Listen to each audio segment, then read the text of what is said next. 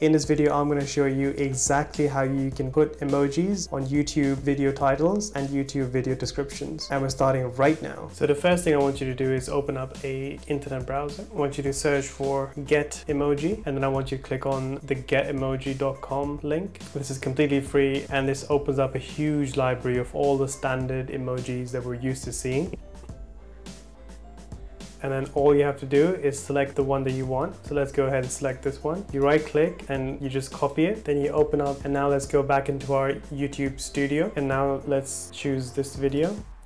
And in the title, we can simply go ahead and control paste. And then we can go ahead and we can do the same thing with the description of the video. So we can go ahead and paste in there. You can see that's created the emoji there as well. Go ahead and save this. And now let's go into the YouTube video and see if that changed. And there you go. You can see the emoji has now appeared within the title of the video. And it's as simple as that. So I hope you found that video helpful. If you did, give it a thumbs up. If you have any questions, put it in the comments below. And if you're interested in learning more, then I recommend that you check out this video next.